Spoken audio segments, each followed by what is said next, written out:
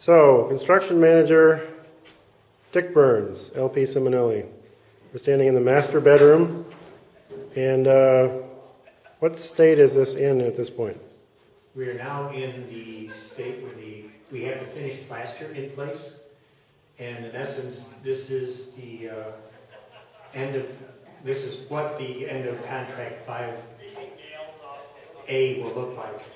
The building will be finished plaster, second floor will be finished plaster, and we'll have a magnesite floor in place, which is the next step in this room. And we'll end all work on this room and eventually the second floor. Now, is that true magnesite? Were they able to find a replacement product for that, or what exactly are they using? It's the same formula minus the asbestos. Well, that's good. It has the wood chips in it and the like. The color match is perfect. It's just what we want. So is that coming after the plastering is all done? Yes. Yes. And what about this plaster material here? Can you tell us a little more about exactly what we're looking at? That's the finished plaster. The way plaster goes on is, number one, you put in a wire lath. Mm-hmm. The next step is to put a scratch coat on, which is a very thin coat that fills in the voids in the lath. And then following that, you put in a large amount or thicker amount of plaster, which is called brown coat. And following the brown coat, we come in and put a top coat over that, and that's what this is.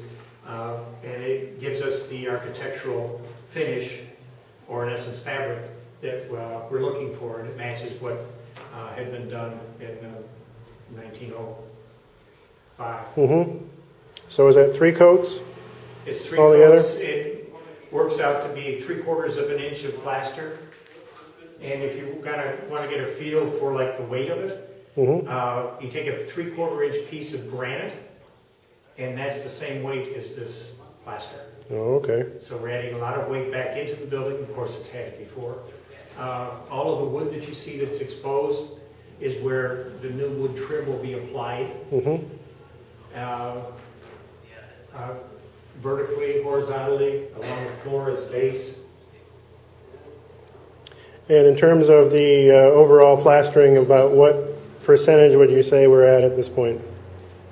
We are at about 80% on the second floor, and we still have the first floor to go to, and then down into the billiard room.